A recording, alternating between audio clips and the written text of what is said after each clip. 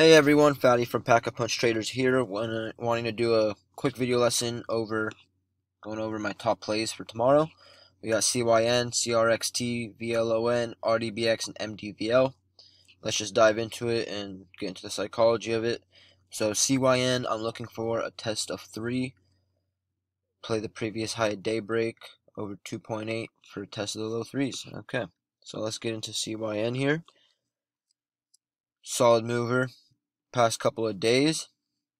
Little money maker for me at the end of Friday, and we're breaking 245 previous high at daybreak, or that first day, and that worked out nicely, that plan. Still have some resistance here in the 270s, 280 area, but I think if it could keep holding up, it is a low market cap, not lower, and a lower float, doing really good volume the past couple of days. And I think if this keeps holding up and fails to break down, we can easily get a test of 3. After that, we're looking for the mid 3s, but, just take your quick gains. Lock in your profits. So that's going to be the plan for this. So the psychology really is, it's holding all its gains and adding to it after jumping from the low 1s. And it continues to hold its gains. Volume still coming in. Supply and demand is there. It's holding key levels and keeps trending higher. And now if we keep breaking this next key level, I think shorts will really get squeezed out of it. And that's really it. I think we'll get a pretty good short squeeze if this fails to break down. If they can't take it over, there's a lot that probably sized back into this because it was a choppier move. He did get a quick perk higher. 1 second. But ended up being pretty choppy. And I think shorts are adding into this and whatnot, because just based off the price action, it was pretty choppy. There's a lot of selling going on into this whole entire move.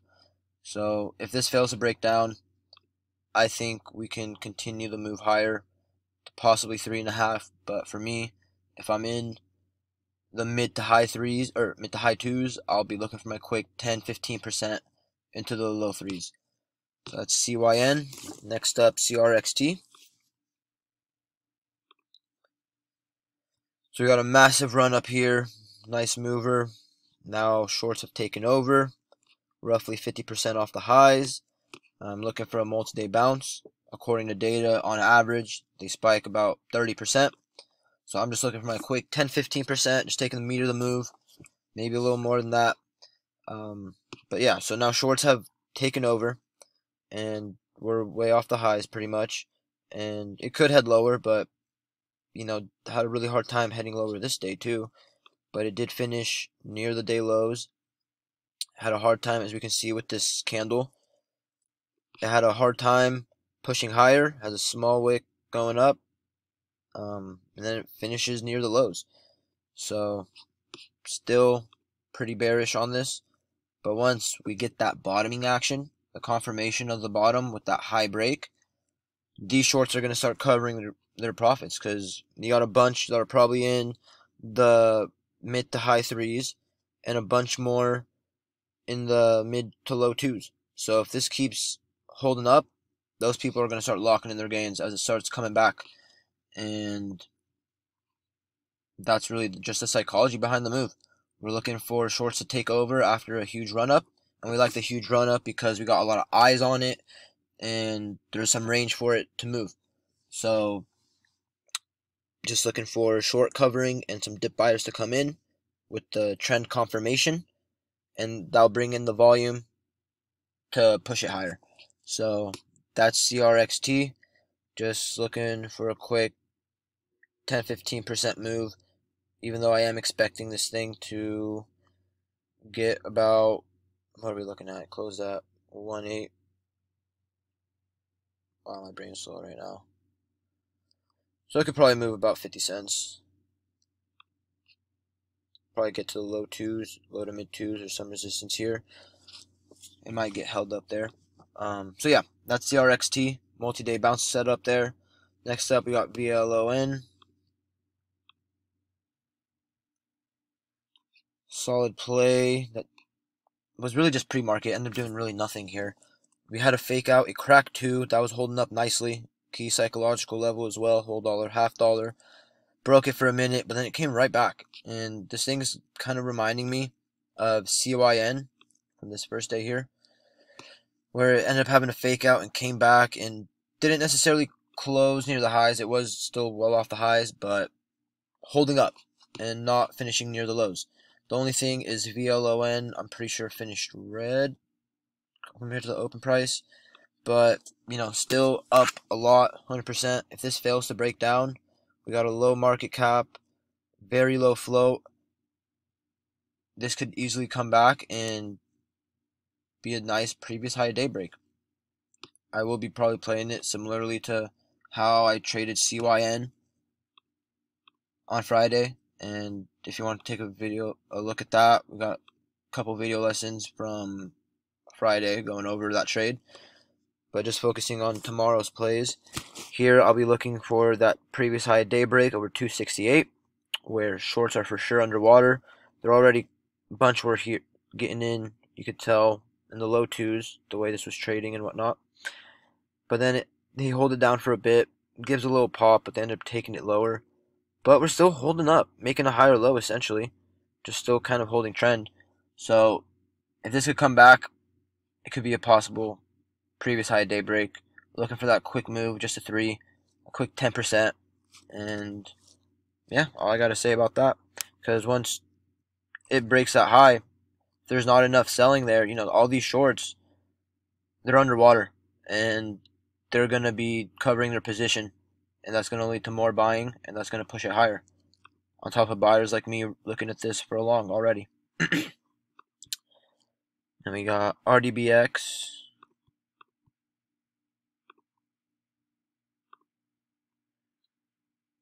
Here we are looking just for a breakout play over 385. This was a nice play for me Thursday. Failed to really hold up the way I wanted, but it still was holding up around 50% of its gains. You know, going from 2 to just under 4.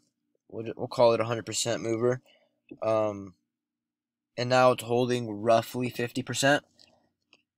If that could keep happening, and it could start uptrending, I could see a potential setup for a multi-day breakout if it gets back to the 380s with some solid volume. It is a low float, lower market cap,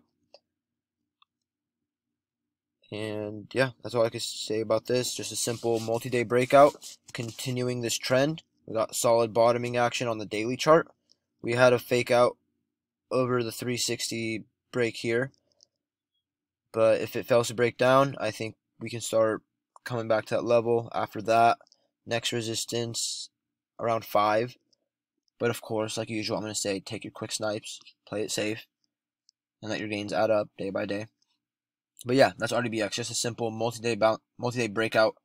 If it fails to break down and gets back up there, so just kind of a waiting game for now, but something to keep on watch because I do like it, even though it is a waiting game. We had a lot of volume these past 2 days, these 2 days, and then when there was selling, there really was not a whole ton compared to all the buying that was going on.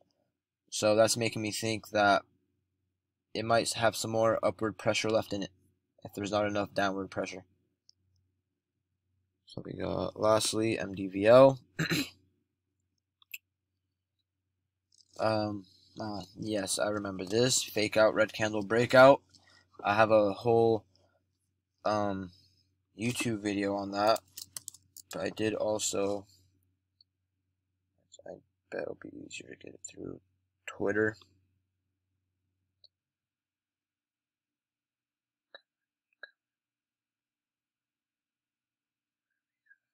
Make this video lesson. This one right here. Made it I think a couple weeks ago. So you got lesson on volume and red candle breakouts. And these were the examples: FIO, GFAI, cells, SBFM of the day that day. And MDVL reminded me of that. How we had the fake out over the red candle break, as I usually kind of talk about.